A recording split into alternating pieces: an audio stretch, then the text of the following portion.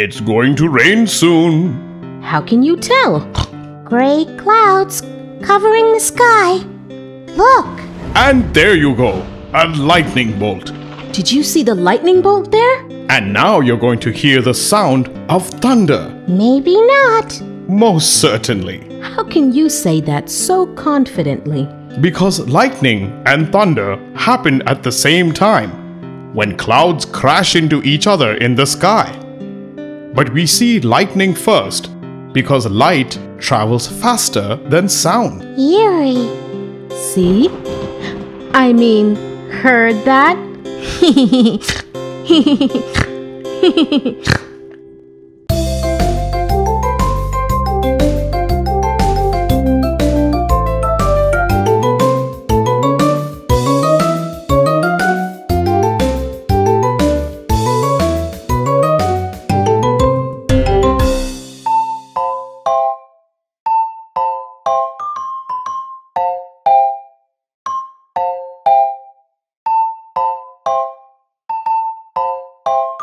Ew.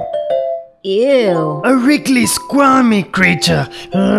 Not when it's an electric eel. Oops, the one that gives you an electric shock? Yes, an electric eel is 1/5 body and 4/5 tail. It does not have a backbone, teeth, or scales. The battery is in its tail. It simply electrocutes small fishes and frogs and eats them at its leisure. Eerie.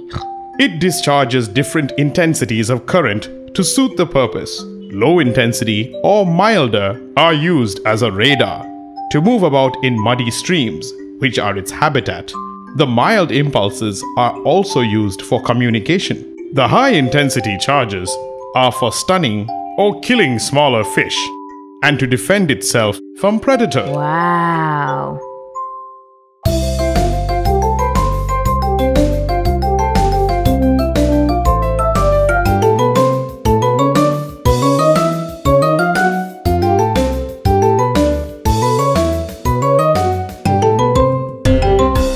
Gosh, it's so hot.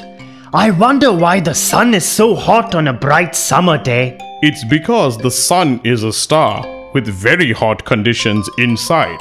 It is a big plasma ball of hydrogen, held together by mutual gravity of all its mass, where hydrogen molecules are constantly fusing together to form helium, and in the process producing enormous amounts of heat.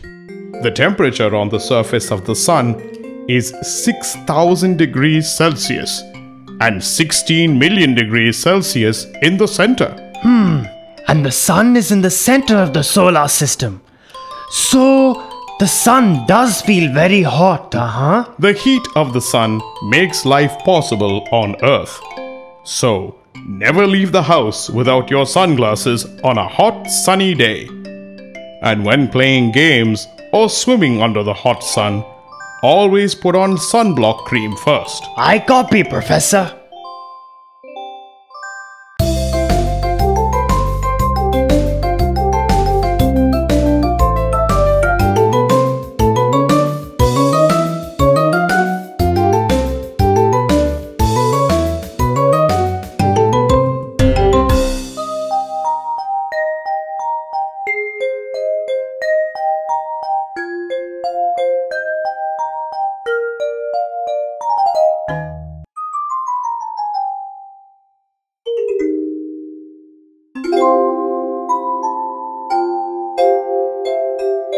Protect green cover.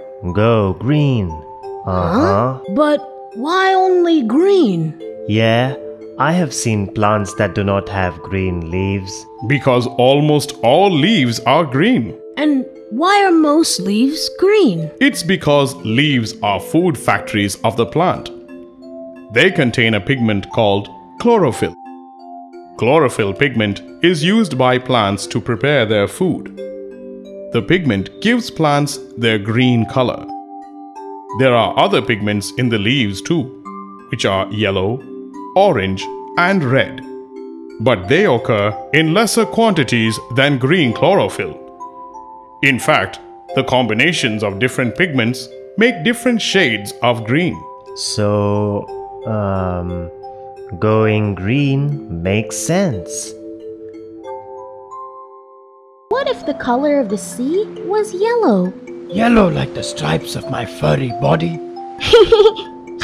Yeah. I wonder, why don't we have a red?